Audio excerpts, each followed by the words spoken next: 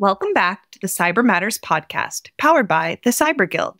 Today, our host is Jamil Evans, President and CTO of Evans & Chambers Technology and Cyber Guild Board of Advisors member. He is joined by our featured guest, Greg Crabb, Principal Consultant for SideChannel and founder of 10-8. Greg is the former CISO of the US Postal Service. He is a respected and sought-after advisor by organizations seeking to protect digital assets and develop and apply best practices and pragmatic cybersecurity strategies. Hey, Greg, thanks for joining us again today here on CyberMatters. I know we spoke a couple times before, once last week at our in-person networking event called Cybersecurity. So I understand you're from DC. Is that right? Yeah, thanks for having me here, Jamil. And yeah, I was born in DC, and my folks worked for the FBI, and so that was the beginning of my time here in Washington. And then I returned to the DC area about 15 years ago to raise my family, and my wife and two boys here. We live in Northern Virginia and just love it here. Nice. So we've got that in common. I'm from DC as well, born and raised in DC. So that's very cool. And that's interesting about your FBI parents or as part of your background. Do you think that encouraged you to get into cyber? Oh, I think it encouraged me to get into law enforcement. Absolutely. I remember when I was 7 years old, my dad took me into the Hoover building, and I remember just talking about all the cases that he had worked, and it kind of some of the old memorabilia of past investigations of Bonnie and Clyde, and all that sort of stuff going way back. And when I was 7, I didn't know who all those people were, but it was just pretty cool to be able to have that experience and to recognize the need that law enforcement has. My 17-year-old, although I was not an FBI agent, I retired as a United States Postal Inspector. My 17-year-old aspires to be an FBI agent. His role model is my business partner, Andrew McCabe, and he's obsessed with anything that has to do with criminology and behavioral science and all that good stuff. Oh, that's awesome. That's awesome.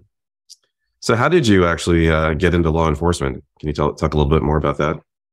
Of course. So I had the good occasion of coming out of college and actually working for the Department of Energy's Office of Inspector General.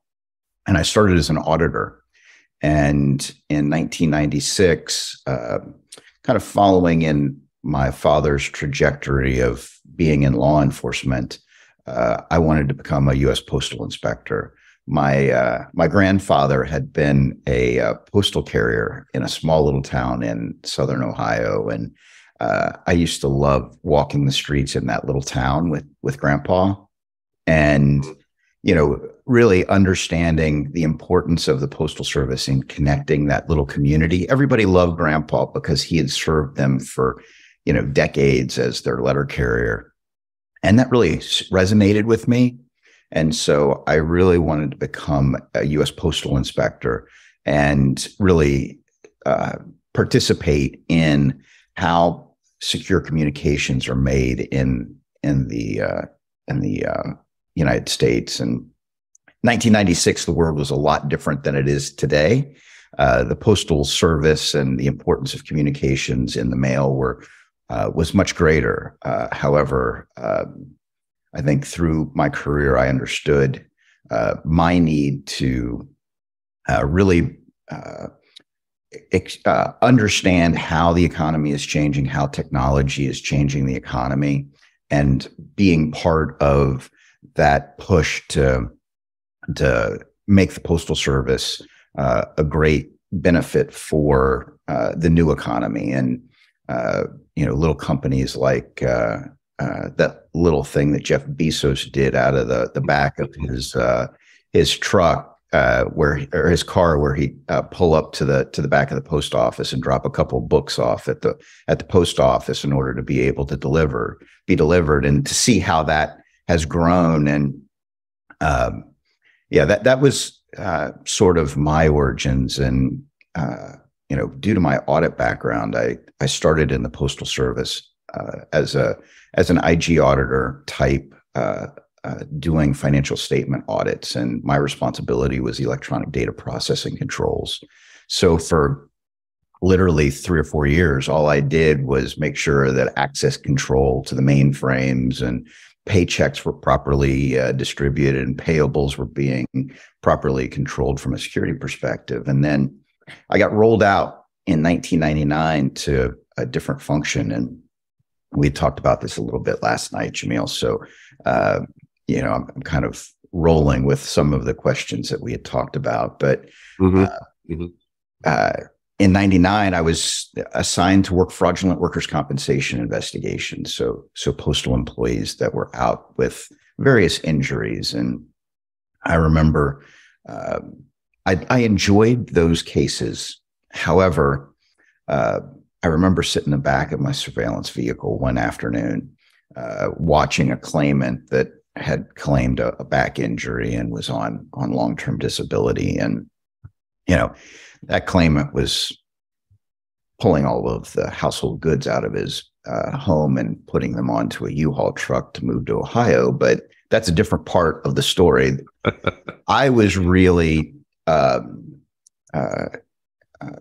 fantasizing about cyber and the importance of these technology issues that were really budding and developing, and how e-commerce was becoming such an important topic. And I was out in California, out in San Jose, California. And I remember that afternoon I visualized becoming the Chief Information Security Officer of the United States Postal Service. Wow. Yeah. And that put me on a trajectory for the next 15 years of my career to really put my arms around what is the adversarial environment that we face as practitioners. And I had the good fortune of a bunch of badges and handcuffs and a gun in order to be able to literally chase cyber criminals to the ends of the world. And that really gave me a great education on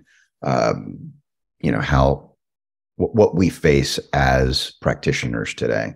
So I went way too long on your question there. I apologize. No, that's awesome though. I mean, it's amazing that you were able to visualize and chart a goal for your career to be the CISO of the Postal Service and actually achieve that. It's, to me, that job is such a critically responsible job to protect the organization, right? I mean, it sounds like you got your hands into a lot of different areas when it comes to security and understanding risk and operations of the Postal Service. So you're probably well equipped, very well equipped to take on that role. Did you feel, what were some of the challenges that you felt moving into the Postal Service part of this conversation as CISO? Like, what were some of the biggest challenges of protecting the Postal Service? Yeah, the Postal Service is an amazing hub to a huge ecosystem of senders and receivers, right?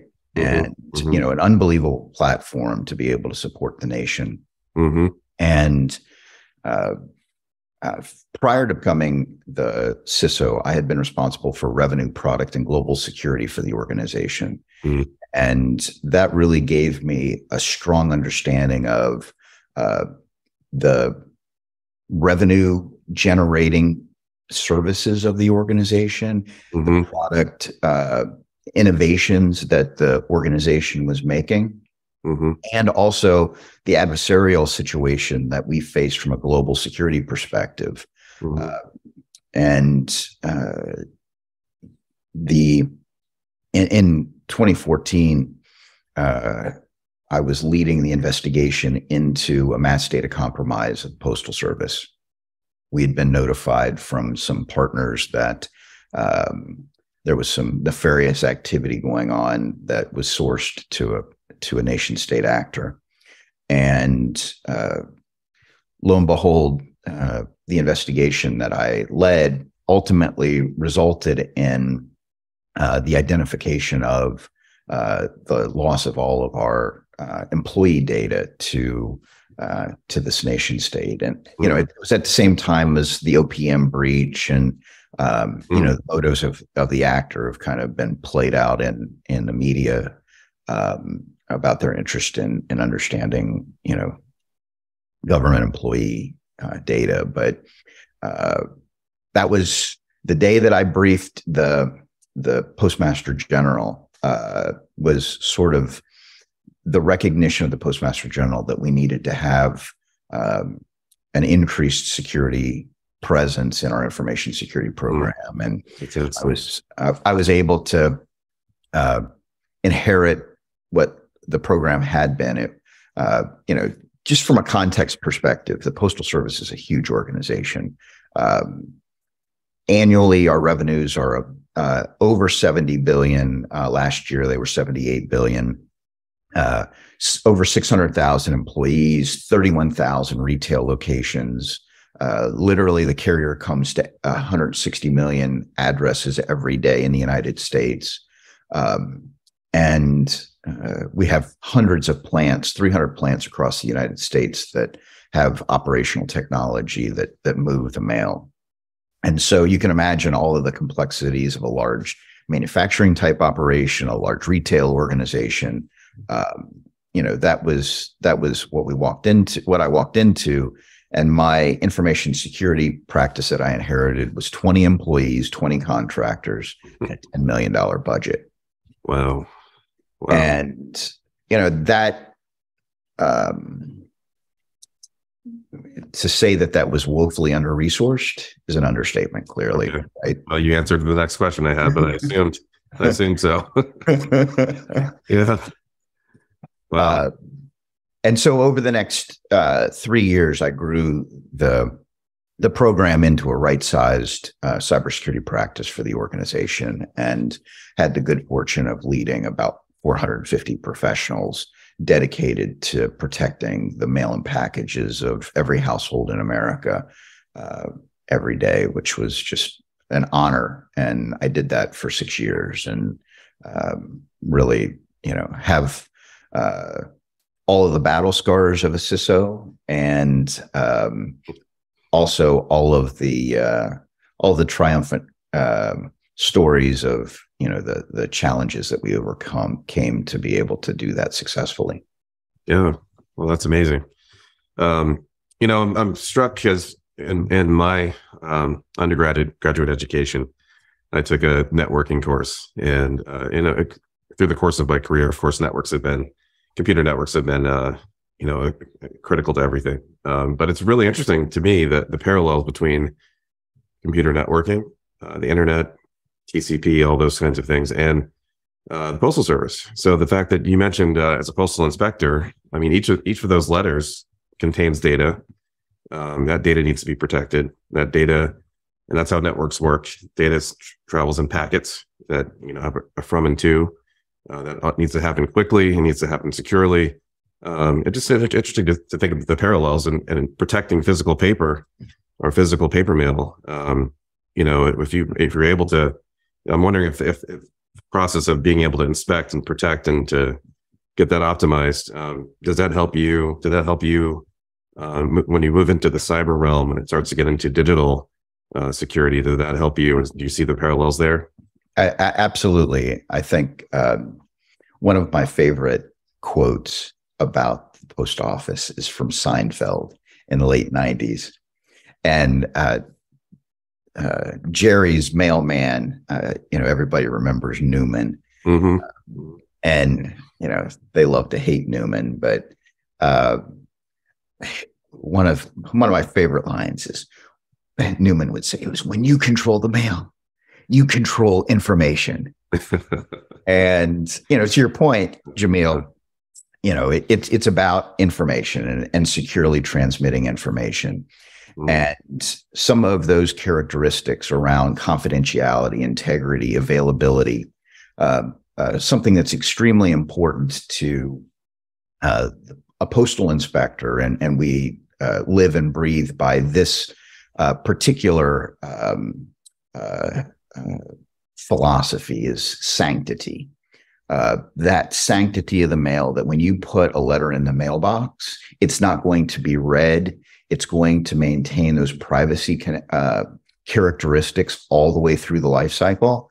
And so for me, that is, those are the characteristics that are, I think, really important as we talk about this from a risk management discussion, because those are the fundamental risk parameters that every risk officer should be thinking about relative to the integrity of their information and communications within their organizations. Yeah, and that makes sense from a postal service perspective. That's critical. It's reputation almost. It's confidence of the customer. Yeah, we take it for granted today that if we put something in the mail, it's going to get there and no one's going to have opened it.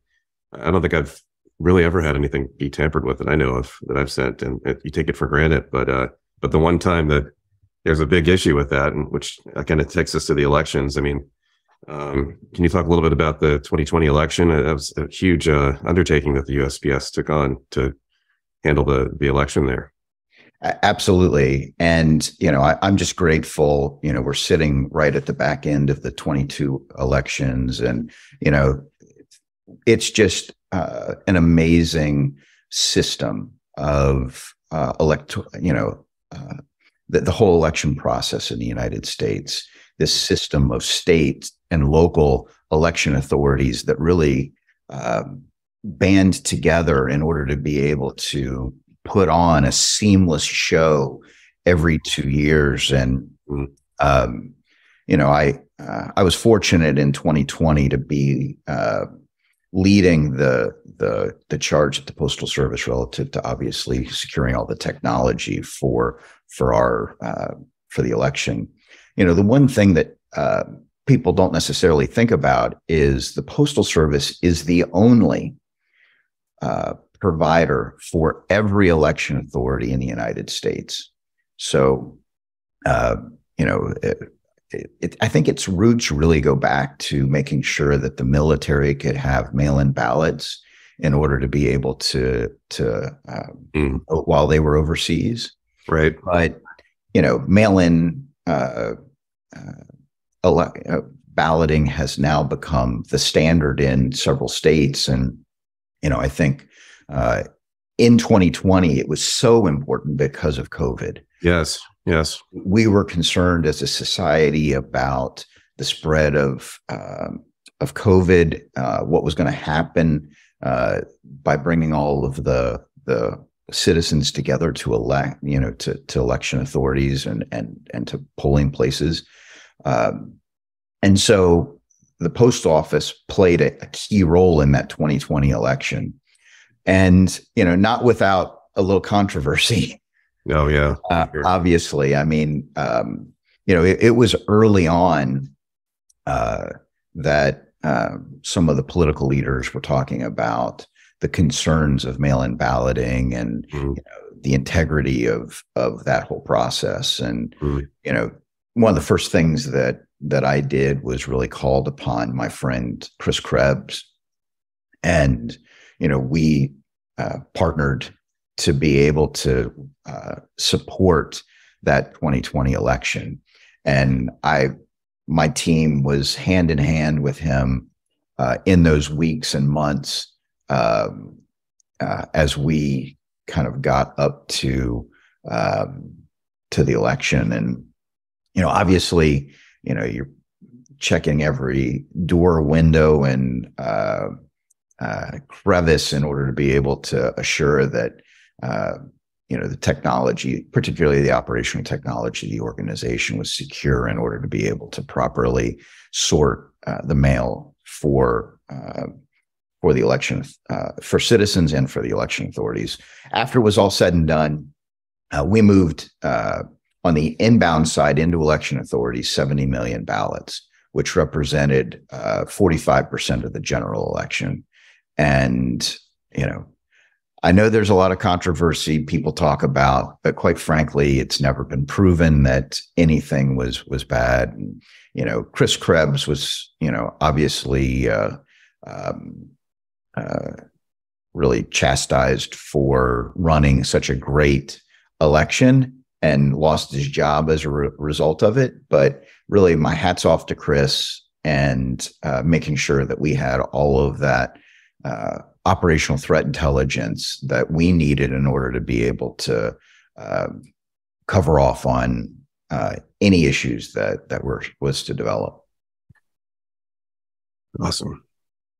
Yeah, that's I know. Yeah, there's a lot of scrutiny over all of that. I know that and we got to get to more of the risk talk here in a second, but just it's a really interesting topic to me because of all the recounts and things that had to happen. I just wonder how much scrutiny Postal Service came under to maybe prove that all the votes were delivered, none were tampered with. I mean, I wonder if there's a lot of extra work that had to be done after. There was extra work going on during, yeah, and making sure that we had, that no ballot is left behind, right?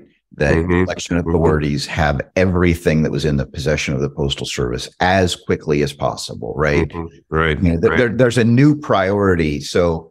Typically it's first class mail and then bulk business, from a hierarchy perspective. When the election is on, there's only one thing to deliver, and that's ballots. That right? Makes complete sense. Yeah. Yeah. Definitely. So you can only imagine. I mean, we were on calls constantly to make sure that we had properly, from an operational perspective, moved all of the ballots into the election authorities. And I'm sure that's what they did earlier this week. So what are your thoughts on, do you think that voting will go online? Is this does this experience of maybe now we're more comfortable with mail-in voting? Maybe it's been tested. Nothing has been proven to be wrong with it or faulty or fraudulent with it. Does that make it easier to move to an online voting system? Jamil, I had the great occasion to try to pilot from an innovation perspective, some online methods for voting, and very complementary to making sure that there was a mail piece for each electronic ballot, so that we could have kind of a dual system of checks and balances. And let me just say, it's very political. Yeah. That is not surprising. Yeah. Understood. And I'll leave it at that, my friend. Yeah. I hear that. I could spend probably, hours talking to you about, we broke down the process in the election. It's a life cycle, right? Lean Six Sigma, understand value, where value is created in the process, break it down, make sure that it's input into the technology controls. We I had a whole team dedicated to that. And so we can speak offline about that. Want to, yeah. But it sounds like you're saying it's not a technical hurdle. It's not a security hurdle. It's more of a there are some other things that are in the way of making that a reality. Yes. Yeah. Okay. Got it. So moving more into the risk, because as the last event that you spoke, in for us at the Cyber Guild here, we talked about how to talk risk so that executives and your board and your customers will really listen. And a lot of this was about GRC, governance, risk, and compliance, and the importance of that. And so I know you've got some background there, and you have clients that you support through helping them strengthen their cybersecurity posture in these ways. And compliance is obviously very important. So my first question for you is, looking at my own organization and others like us that we work with, a lot of times, what really drives us to get smart with our cybersecurity posture is really what helps us sell our product or services better. And so a lot of times, as we all know, compliance is required pretty much to make the sale. And then that is really what leads everything. We got to get the SOC 2. So, all right, we're missing a few things here. Let's start putting the minimum in place that we need to put in place to comply with SOC 2, which might be minimal governance. Risk, we're kind of not really thinking about. We're just looking to get through the SOC 2. So, what is, that sounds like the way that I've seen a lot of organizations work with this. Is that your experience as well? Absolutely. I think that there are a minimum set of security controls that are table stakes for any organization. And getting a ISO 27001 or SOC 2 certification is just an assurance that you are meeting those minimum requirements. And then elevating the risk discussion is so much more important for an organization and a different set of skills. It's not about compliance. It's about understanding the business value of the services that support your revenue, the assets that support those services, and really making sure that you know what the crown jewels are that are driving your organization. And, when you look at an organization like the Postal Service, we understand, that I talked about some of those key assets, when you're talking about a retail organization with 31,000 facilities, bringing in money, you've got to look out for those retail assets. In order to be able to deliver those ballots, you've got to have all of that operational technology because that's key services. That's a great articulation of understanding how your revenue is tied to your key services and the assets that are associated with them. And then a lot of organizations need to really stay true to measurement criteria and recognize that, I love making analogies between financial controls and technology risk controls. It's my belief that income statement, a balance sheet, a statement of cash flows are risk management tools from a financial perspective. Agreed. And when we as information technology risk professionals can articulate our work in the context of the financial situation of an organization, materiality is a big issue. I think some practitioners don't necessarily understand that you can't go run and chase down every single asset till you've got, everything buttoned down. You need to recognize that there are materiality constructs that really can drive better decision-making for your organization. And when you as a risk practitioner can talk in material terms about the impacts of your cyber controls to your leadership and board, you are talking their language. And, when vulnerability management, for example, what's material from a vulnerability management perspective for your organization? How many CISOs can answer that question?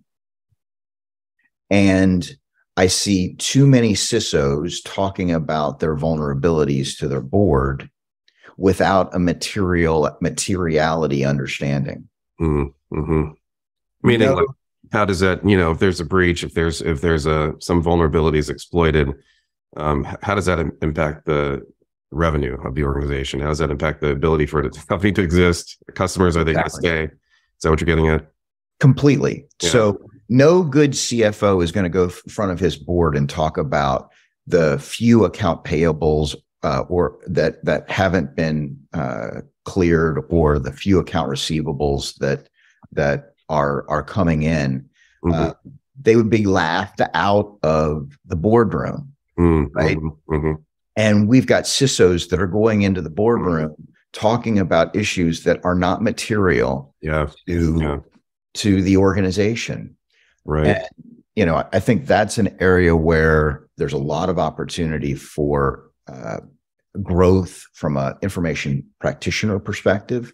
Yeah. And the need to align with the business. That makes complete sense. Where's the money coming from? Where's the most material risk for the organization? I can tell old war stories now. one of the worst stories that there's a couple that I really like. One of them was about WannaCry and NotPetya. So shadow brokers, recount the story just briefly. Shadow Brokers was a hacking group that broke into NSA, stole an exploit that ultimately became what was the vulnerability that was leveraged by Russia in order to be able to attack Ukraine for WannaCry and NotPetya. The threat actors, poorly targeted attack, I think it educated them on the being a lot more targeted, but WannaCry impacted so many organizations.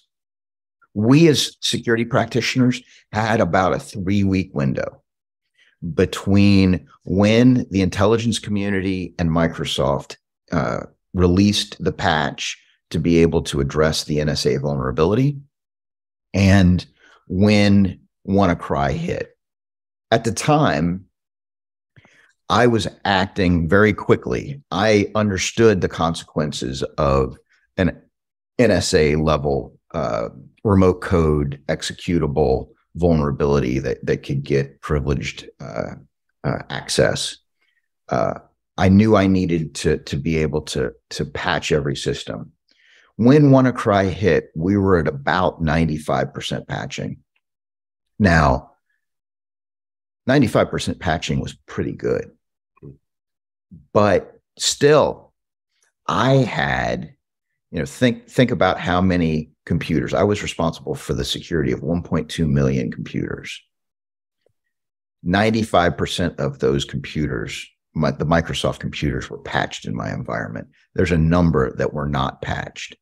Mm-hmm. However, we had prioritized the patching. We knew the dependencies that we had from a third-party perspective. Mm-hmm. I was solid that day when WannaCry hit. I knew that those systems that had not been patched weren't very exposed to the internet, and I didn't think that we would have an issue.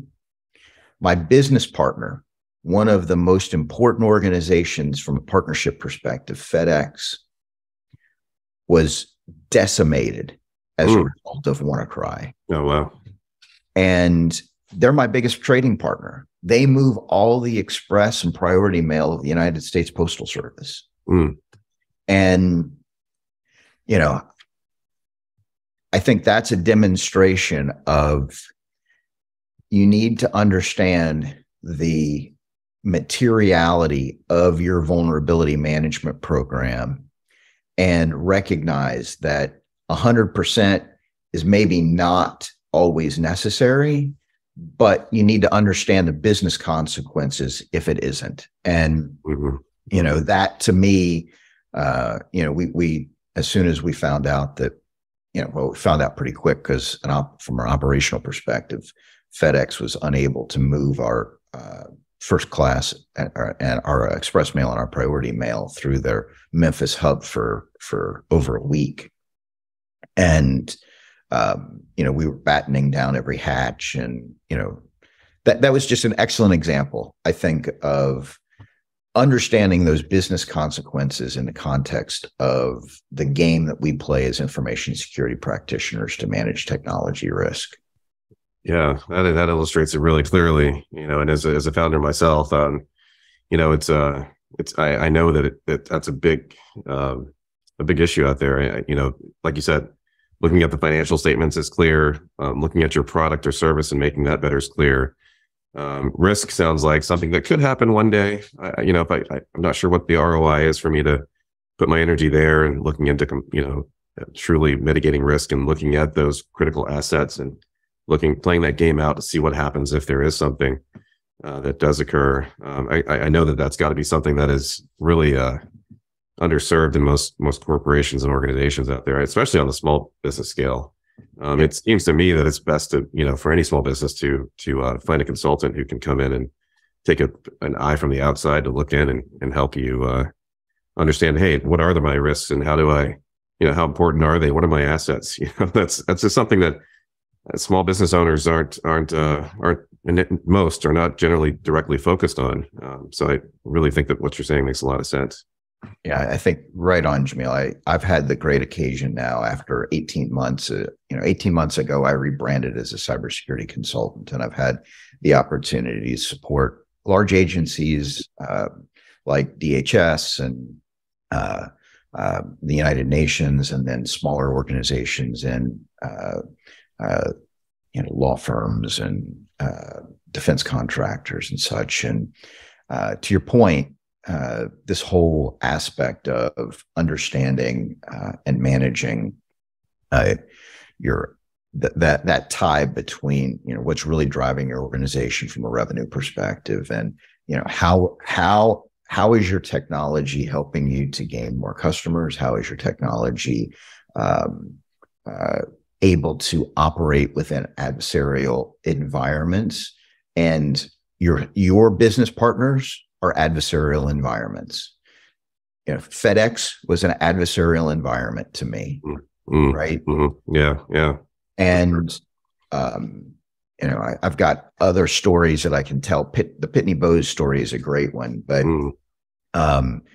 when they got just decimated by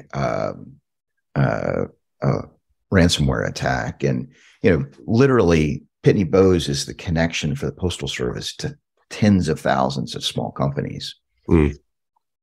And as a result of the security construct that we had around assuring that our postage meters operated properly within an adversarial environment, that data model and the integrity that we had in the operations allowed us to certify our financial statements in spite of our biggest postage partner, Pitney Bowes, being completely owned from a ransomware perspective. And our shared customer base was able to operate from a postage perspective, which was just amazing. And, it goes to understanding how to operate your technology as well as your data model in that adversarial environment that you do business in.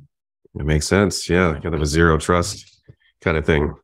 Definitely. Absolutely. Yeah. Okay. So last question for you is really around 2023. As we move into the new year, what's around the corner from a cybersecurity perspective? What are your thoughts on that? I think the first thing is budgets.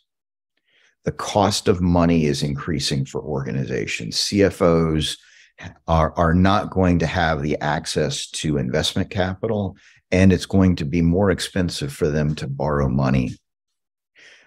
Information security and technology risk practitioners are going to have to go forward with better business cases in order to show the return that those investments will make for the organization. And, every interest rate increase is going to make it that much more difficult for risk practitioners to argue in tighten budgets. And I think some of these levers that we talked about need to be reconfirmed often with leadership teams, with the management of the leadership, because they'll be making decisions relative to terminating lines of business potentially because of return or the amount of investment that's necessary in that line of business. The technology and assets, the services and assets that support that line of business may no longer be as important to the company. So we really need to take a look at budgets and our investment arguments from a return on security investment perspective. And then the threat environment.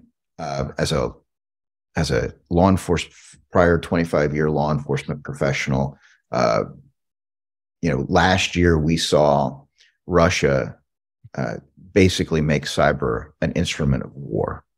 And that has huge impacts that we need to understand from a critical infrastructure protection perspective in the United States. And, no one would have put SolarWinds on the list of critical infrastructure for an organization. True. Right. And so SolarWinds didn't see themselves as a target. And, so many SaaS companies out there don't see themselves as a target. Right. So, as we understand and move forward with using more SaaS applications in our business, we need to recognize that those, I hate to say this, but they're adversarial relationships that we need to understand as technology risk officers. So those are the couple of things that I'm really looking to be able to support organizations on in 2023, and what folks need to really be looking over their shoulder to think about. Excellent. Yeah, that makes sense. Those are two things that are definitely happening next year, and I love your approach to how to deal with those. So, well, thanks, Greg. I really appreciate you taking the time, and thanks again for joining us. Thank you, Jamil. I appreciate the opportunity, and grateful to be part of the Cyber Guild. Thank you. Thank you for joining us for another episode of CyberMatters, powered by the Cyber Guild. You can follow us on LinkedIn at the Cyber Guild or visit our website, www.cyberguild.org. If you liked this episode, please download and subscribe to our podcast. And check back monthly for more episodes featuring top leaders in cybersecurity.